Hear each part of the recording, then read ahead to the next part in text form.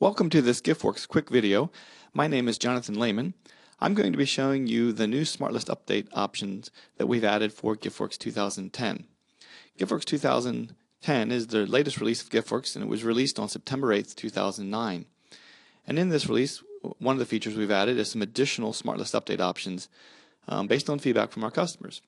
So let's get started, and I'll sign into GiftWorks. SmartList Updates options in the settings area. Go to additional settings and tools. If I have the proper authorization, I'll be able to update all items in a SmartList. Here is a list of all the current options that are available for updating items in a SmartList. These are options that allow you to update donors and or donations based on update fields in those for donors or donations based on a list of members in a SmartList or a list of donations or pledges in a SmartList. One of the first things you'd want to do is, before you run one of these options, is since you can potentially update a lot of information in GiftWorks, is to back up your GiftWorks database. So I'll do that. The new options we've added, which we're going to focus on in this video for 2010, the first two kind of work together, and they're adding SmartList members to mailing lists and removing SmartList members from mailing lists. I've set up a mailing list, a golf list promotion mailing list. Right now it has no members in it.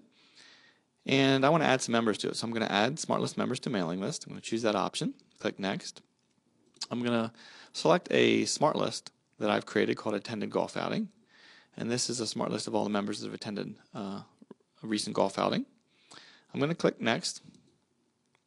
And it's going to give me the option on this page to select one or more a mailing list to add these members to, these donors to. So I'm going to select the Golf Classic Promotion List. And I can simply then, after I select that, I can click Add to Selected Mailing List. And it's going to ask me to confirm. I click Yes.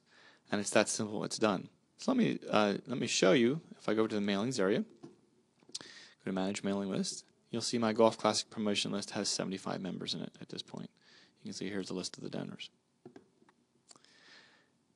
I want to show you that you can remove members from a mailing list also using an additional option that we've added, and also show you there's different ways to get to these update options. You can also access them by viewing SmartList if you have the proper authority.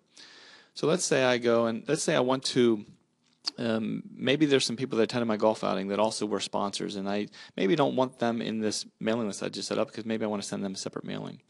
So maybe I want to remove those members if they happen to be on that mailing list. So I'm going to select the golf outing sponsors, and if I have the proper authority, I'll have this update items in this list. So I select that option, and then I can select the remove SmartList members from mailing list. Click Next. Looks very similar to the other one, the add SmartList members to mailing list. As in this case, when I select this, it's going to, when I click the remove button, it will remove any donors in that SmartList from the mailing list I've selected. So I'm going to just simply click remove. Click Yes, click Finish. And you see how that was another way of accessing these update options. And it only shows the ones that are appropriate for that type of smart list. Let me go back and just show you. If I go to the mailing list, we now have 73 members that removed 2 of those. The next option, I'll go back to the settings area, additional settings and tools, and I'll bring up my update all items in smart list again. The next one I want to show you is being able to add a task to SmartList members. There might be, based on a certain SmartList you have, maybe certain donation SmartList or pledge SmartList based on giving or whatever, you might want to add a reminder tasking in GiftWorks for those donors. So I'm going to select that, click Next. In this case, I'm going to use my same attended golf outing, and I'm going to click Next, and I'm going to say I want to send them a thank you email. I don't want to forget to do that. I'm going to say thank you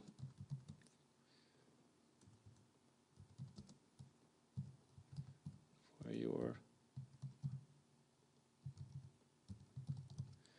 your participation. Hopefully I spelled that right. And we can put a date and a time when we're going to do that. So I'm going to do that on the 11th. I'm going to add the task, and I'm going to say, it's going to ask me to confirm, and I say yes. I'm going to click Finish, and what we could do to demonstrate this, I could go back to that SmartList, attended the golf outing, and each one of these should have a task. So if I bring up any one of these donors,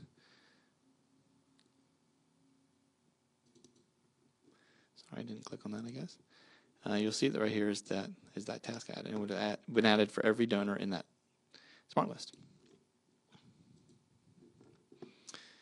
The next one I want to show you, getting back to the same area, is we give you the ability to update any custom field that you've created, any donation, or here's donation or pledge custom field, donation custom field on donations or pledges, or any donor custom field for any of your donors based on SmartList.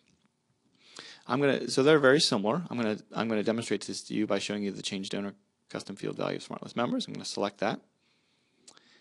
And let's say, for instance, I've created a giving level custom field, and I want to update that based on the total giving of my donors. So I have a smart list of all my donors that are given $5,000 or more. Okay, so select them. I bring this up, and you'll notice that this dropdown gives a list of all my donor custom fields. So any one of these I could pick, and would give me the appropriate options. That's a list dropdown. Here's a text field I could put in a value. It's a checkbox. Birth date, I could select a date, or hobbies, which is another drop down, but it's a keyable drop down text where I could key additional values if I wanted to. In this case, I want to update my giving level custom field, and for those donors that gave $5,000 more, I want to make them my gold sponsor. So I select that, select the custom field, select the value, and say change custom field value. It asks me to confirm. I click yes and finish. And we'll do it 2 more times just to give you an idea. Now I'm going to select those that gave between $2,500 and $5,000, different set of donors. Select giving level. I'm going to make these my silver sponsors. Change custom field value. Click yes and finish. And 1 more time. And those that gave between $500 and $2,500. A few more people there. And giving level and bronze sponsor. I'm going to change, confirm, finish. Now I just want to show you, for instance, how that could be used. Once I have that, I could go into a report. I could go into my donor report, and I could customize my report. Oops, sorry. I could group by my giving level custom field. There it is. And now I can categorize my donors. You see all these that are not in any giving level. Here are those that are in the bronze, gold, and silver. So it gives you an idea how we can use that to update a field that maybe you want to use for grouping or whatever. The final option I want to show you, the new option we've added, I'm going to the SmartList. Kind of goes in conjunction with another one of our feature updates for 2010, which is the ability that allows you to enter $0 donations if you have the proper setting. So our understanding is that a lot of customers, since prior to 2010, you could not enter $0 donations. Sometimes customers would choose to enter those as a penny to make them as close to a zero as they could. We want to give the ability for them to change those donations to $0 once they purchase 2010. So if you here's a donation smart list that has all my donations that were a penny. I'm going to click the update items in this list. I'm going to click change amount for received donations. So this is just for received donations, gift and received pledge payments. Notice there's some restrictions here. You have to, even if you allow $0 donations, it can't update a pledge payment to $0, and also cannot update split fund gifts. So in this case, I'm going to set those to 0. The default is that it will update the receipted amount to match this donation amount, if it matches. So if currently for a donation you put in a different receipt amount, it would leave that receipt amount alone. You can choose to uncheck this, which would make for every donation that changes the amount on it, it would make the receipted amount match the donation amount. But we'll leave the default here. I'll click change amount, click yes to confirm, and it says sure you want to continue, and let's finish. And to show that, basically if I went back to that smart list, I should not have any $0 donations anymore, which I don't. And I'll go to the donations dashboard, and you'll see that I have some $0 donations that these were prior to that were a penny. So hopefully this gives you an idea of some of the new update SmartList options that we've added for 2010. These were added based on feedback we've heard from our customers, and hopefully they give you more flexibility in managing your donors and donations and tracking them in the ways that work for you. And we hope in some small way that GiftWorks helps your organization fulfill the mission that you are called to. Thank you for watching this video.